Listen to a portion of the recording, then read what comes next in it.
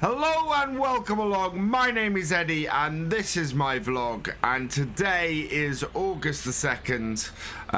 We are, well, it's a little bit damp at the moment. It is about 9 in the morning and the dew is lingering around a little bit. We're expecting it to disappear later this morning. And I hope when that happens, we'll be able to get back out into the oats. At the moment, I'm taking this opportunity to sort of move some stuff out of our storage. We need to make space for the bales. I want to start moving the bales in, and I want to make sure that we're using all of our storage space as efficiently as possible. As a result, I'm moving these big bags out of here. We're going to get these stacked next to our cedar, as you saw. And then we got, is that a, that's an empty one, isn't it? Yeah, that's an empty one. So we'll take these full ones. That empty one we can chuck out. Yeah, we want to get these out the way because at the moment they are massively in the way. And then what we'll be able to do is get the bales in this area here. It's a fairly easy area to tip into. I suppose I could put stuff here actually, I think, looking at this, look at where it's easy for us to tip into. We can tip into this corner quite easily. We cannot tip into this corner very easily. So if we go 3 bales high in that section there, we should be good, and then we can tip into here fairly well as well. I'm trying to work out, because we've got the oats still to harvest, so the remainder of field 6. We also need to go and harvest the canola and the soybeans and the carrots. So whatever we do, we need 3 more spaces in the shed. And that's the trouble I've got, is that there's not a huge amount of spaces left. Plus we need to get our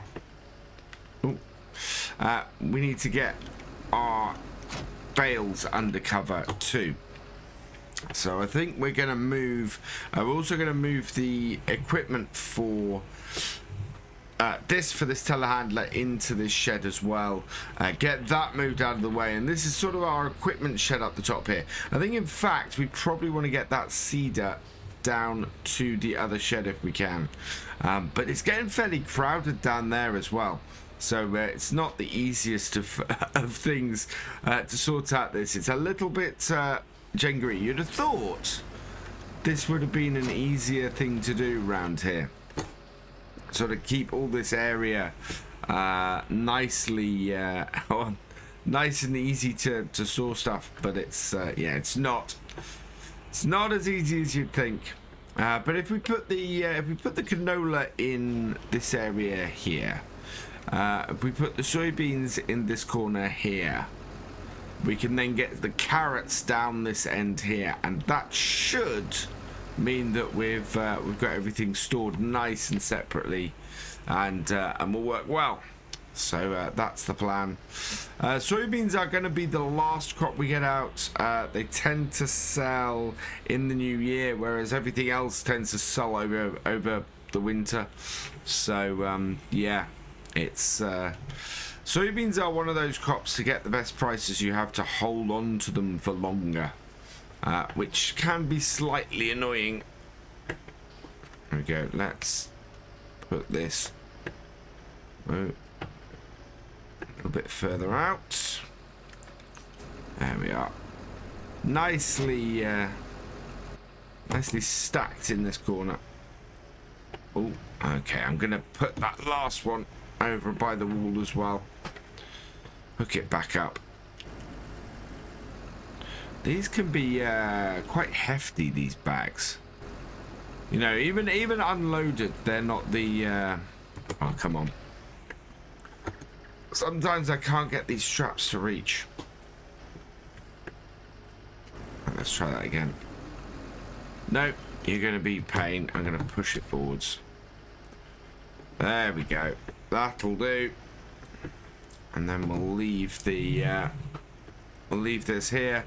The empty bag is I can just move that myself, so that's not a problem. There we go, all disconnected and dropped off. And then the next thing I want to do is start moving some of the bales. So we're going to get stacking those.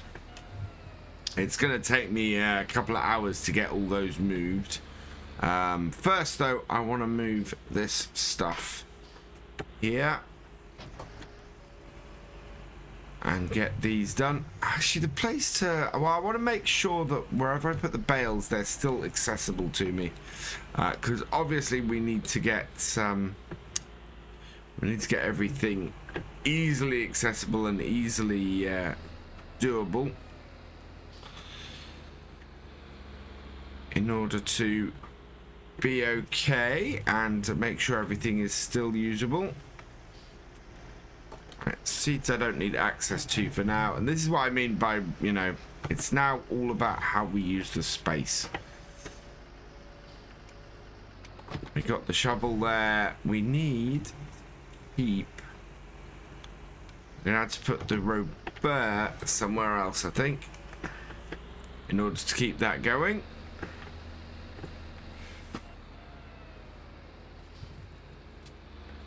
When we're full of stuff here, this is when things get that little bit tight.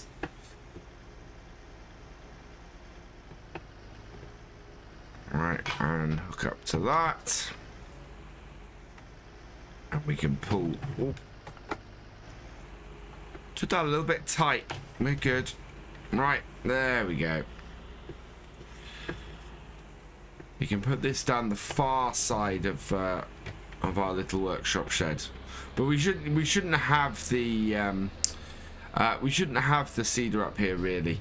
That's for the arable side, and we try and keep all the arable side down the other end. We had it up here because we hadn't had a lot of space down there, but now that we're in full swing of the harvest, we really need the space up here to do everything else. Okay, let's get that into this corner here, like so. Yeah, it always happens. We always end up with this this move around. Yeah, self out, and we're good. Right. So I'm gonna go and bale stack. I might get this filled up with some fuel on the way. I know, actually we're pretty good. I think we've got a full tank in this, so we're okay. Let's go around here, and now we've made ourselves some space to store some more crops. Perfect. So yeah, the rain, the light showers, I know I said last time it was fairly, we had a wet day, but it was sort of a light shower and it was enough, but it's got me a little bit spooked with the bales. So I want to get these bales here under some cover before we lose them. The ones we're going to make on the oat field, as I said before, those are going to be going for sale. So we're going to load them up and get them sold fairly quickly. These ones, I want to get them all under cover. These are all going to be used by us, and if we can get them off this field, that will be good. So let's go get these moving. I need to be a little bit slow and steady with them. So as I said, this could take me a little while, but we should get this job done, and then we'll be ready when the oats have dried a little bit to go and finish off that field. I'm about halfway through my bale stack, I think, and I need to get up higher with the second lot. I'm going 4 high in order to try and prevent these jutting out too far. but also need to sort of redo these ones a little bit. There's a little bit of an overlap the wrong way, and it'll cause problems if I try and lift these out. So we need to restack slightly. They're not always, because we stack them fairly quickly on the wheat field. They've got a little bit wrong in a couple of places. Ah, come on. Off you come. Sometimes the spikes get really stuck in. There we go. And that means we can get this lifted up.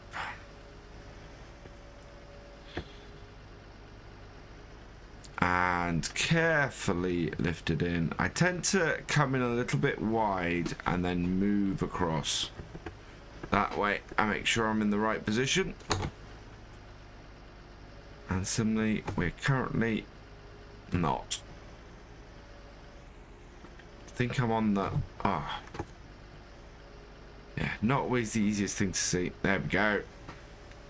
Got stuck on the back wall, and now we're out. Pull that in, and that's done. But yeah, there we go. That's so that's how high we're going. We should get all of the bales in to about this point, I think, at most. It's not going to be too bad. There should be plenty of space left in here, and that'll keep them all nice and that'll keep them all nice and dry. And we want to get some hay bales in, but for some reason the hay on here this year has just failed horribly. I think we're going to plow up all of the grass fields. The grass is not producing at all.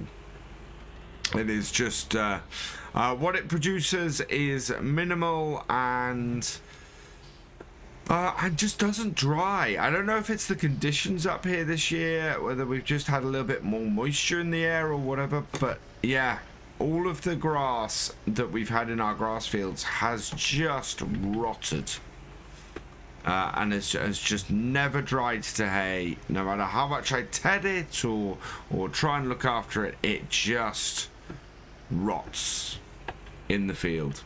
To the point where I think I'm going to have to buy in hay bales, which is ridiculous because we have three two grass fields, three grass fields, sorry, that we cut, and yeah, none of them are producing grass good enough for feed for the cows.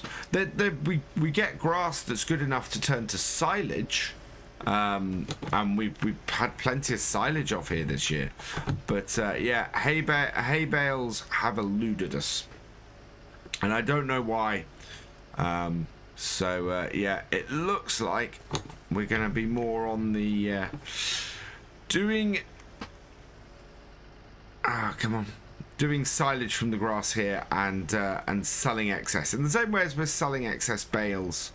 We're probably going to sell excess silage. I want to be careful because I haven't extended my boom.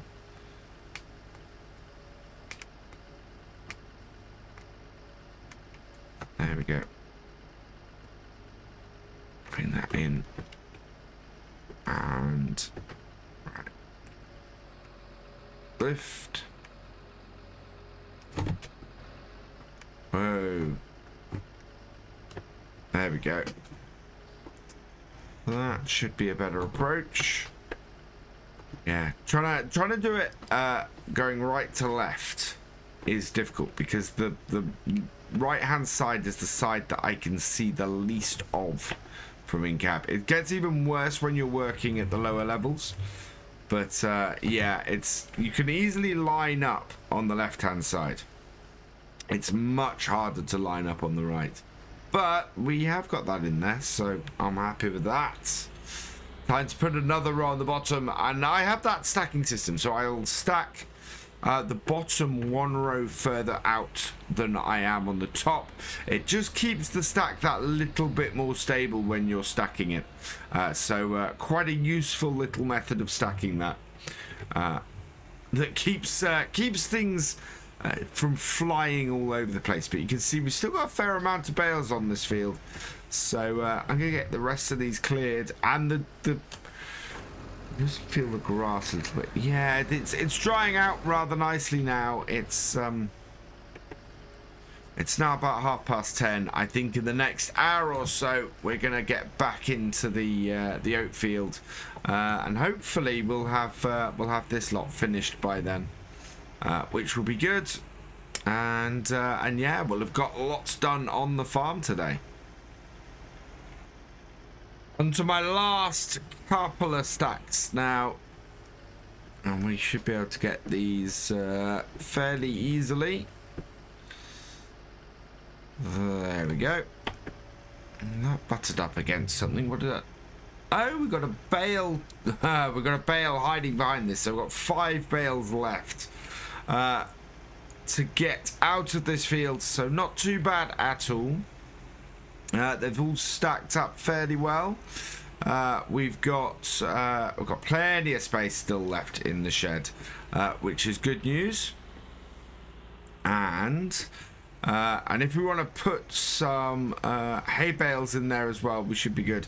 As I said, I think we're gonna have to buy hay bales in. There is, well, we'll give it one more try. We've actually got the clover coming right again, so it may be a case that we can get the clover to do some hay and try it with that, because that's something we planted this year, and so far it seems to have done fairly well. But yeah, the grass fields have just produced nothing hay-wise at all. As I was saying, we're gonna give them another try. I was hoping to get more grass silage off them at the end of the year, but if I still need hay, and we have a couple of good drying days, then that should work. But this has yeah, this has been a bit of a long old morning getting these stacked in this shed, getting them out of the elements. It's going to be worth it. These are going to last us a good long while. We're not quite on the full self-sufficiency here on Hilltop Farm, as I'd hoped, though, of course. But selling the straw off the oats, that will give us enough money to buy some hay, and I had hoped to have hay by now, but obviously without it having dried in the fields, we can't. So yeah, buying it in seems to be the way to go, at least temporarily, till we see if we can get some from the clover, maybe. But it's weird. It just never seems to dry on the grass fields at all. I don't know what it is around here. I never, obviously, yeah, with the issues that we had, we don't really have a good rapport with the previous owners after they did what they did. Right, but we are. Yeah, I've no idea whether they had any issues growing grass up here. I had a feeling that they did. Unsurprisingly to me, I have a feeling they did a lot of silage here. Right, let's drop that down, because I don't want this to be a nice straight bale on the top of here. I mean, my stack isn't that straight, but it's at least stable. There we go. Line that up a bit better, and up, and lift it. Yeah, the only issue I have with this, the head on this New Holland, is it's not a self-leveling one. So as you lift the arm, the front goes in an arc, and as you, so it yeah, tips up as you lift it, and tips down as you lower it, which isn't great. There we go. Look at that. Just one more bale to get on here. We'll put it in the middle at the front, because we're not going to be putting any more on here for now. It's a good thing that this isn't. It's a good thing this field is right round the back of here. One of the fields further afield, that would be a proper pain to get these bales back. Considering at the moment we don't have a flatbed on the farm. Although I am considering rectifying that, especially if we're going to be going selling bales and bits like that. We've had bale deliveries on flatbeds, but obviously not ours. There we go. That's got it. Last bale. So we've had deliveries of bales, but we've never done much selling. And of course our man truck over there, that is just a tanker. It's not an Arctic at all. So we might look at investing in something like that when it comes to selling our crops later in the year, and possibly selling the bales. I haven't gone and had a look, so it'll take a little while. I think the people who are selling it, especially if I buy a load of hay off them, they will likely. Oh, you see, this is why we put the set of bales in front. You don't get that pull forwards. But that is a job well done. I'm happy with that. Let's leave this out of the way here, because we know we've got to tip the oats into the back section. Turn that off. And yeah, I'm happy with that. That's a good stack. Let's head out here to our G190. Get us started up. And head out, and I think the field is probably dry enough. It was pretty dry about half an hour ago, so I think it's only going to have got drier at this point. But we'll get the first load in, we'll get it tested, and should be good. But yeah, it felt dry not too long ago. Which means that we're in a good position to get this field going. We know we can do about 8 rows now with the combine and get this before we have to empty. So it's not a huge amount of the field left, especially compared to what we had. So I'm gonna cut in, get her started up, and get her moving. We'll park on the grass here. There we go. There she is, all ready and raring to go. And yeah, not a huge amount of oats left to knock out of this field. So start her up. Yeah, I got her ready this morning when I was out here doing my initial test. So it should be all good. And yeah, fully greased up and raring to go.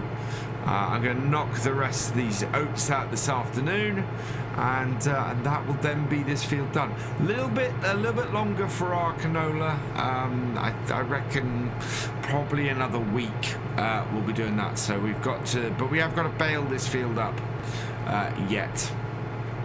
So we've got that to do, but yeah, I think it's going to be about another week before the canola's ready, and I reckon probably another week after that before the soybeans, and then after we've done those two, it'll be into the carrots as we get into September. So yeah, it's been a busy few days here, and I know we've done a lot of vlogs in a very short period of time. But yeah, it has been a busy few days, and I wanted to kind of cover that with you guys. So I'm hoping you've enjoyed a very in-depth look at my harvest.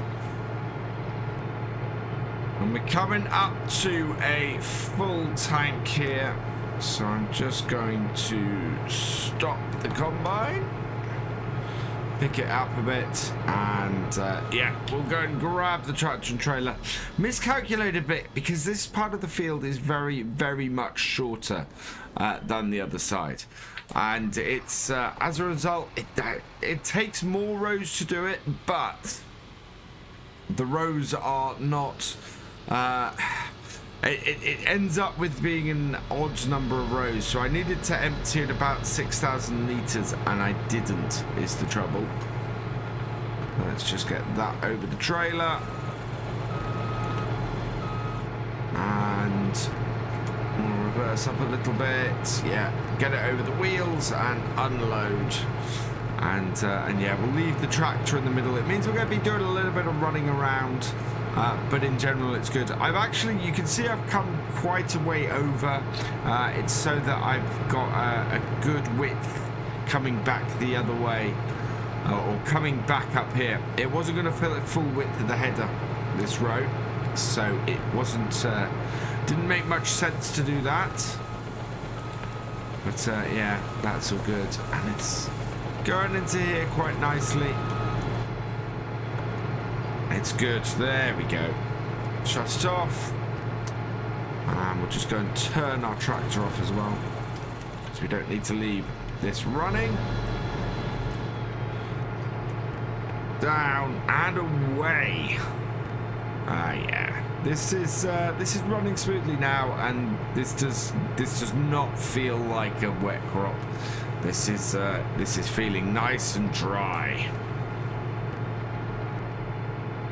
We're aiming to reach about 6,500 litres before I empty again. You can see that we're up to about 4.5, just under 4.5 at the moment.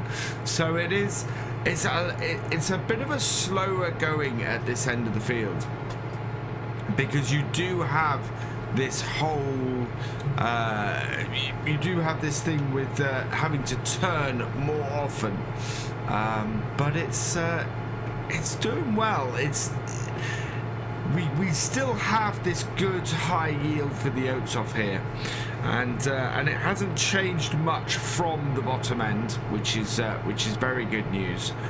We are coming up to 5,000 litres here, so I think maybe one more run. Now, do we have, I think actually best thing for us to do is not to go there, and we'll do a cut in again in a minute, but what we'll do is come back on this row here. It'll leave us close to our tractor and trailer, and should position us well to unload when we do. Gonna have a little bit of a kink at the end of there. Yeah, I should have stopped, pause for a minute, let the straw bunch up, make it easier to bale. But yeah, we've got pretty much a full width here, and I think we're gonna end up in a position where we can drive back up here, empty out to the tractor and trailer before we do another cut in. But we're getting through the remains of this very, very large field quite well at the moment. It's a bit of a task, this one. So 5,783. I'm going to get the auger out and unload. It's not quite as full as I'd liked. We could have possibly done there and back, but it'll do, and we'll empty it out at this point. It's not going to be a full trailer, but it will be about 90–95% full, so that's good. I can live with that. There we are. Let's put a little bit more to the front, because the back of the trailer is fairly open, so I want to try and not go too much to the back. There we go.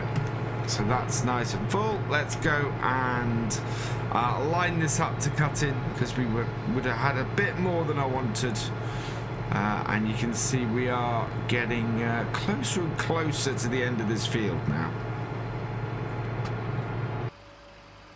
So there we go, a load of oats nicely delivered to the barn. But I think I'm going to leave today's vlog here. I'm going to go and get on with a little bit more of the oats. For now, though, all that remains is for me to say thank you for watching. I hope you have enjoyed this vlog. Please give it a like, drop us a comment, and give it a share. And for all the latest videos from the farm, please subscribe to the channel, ring that bell, and I will see you next time. Goodbye.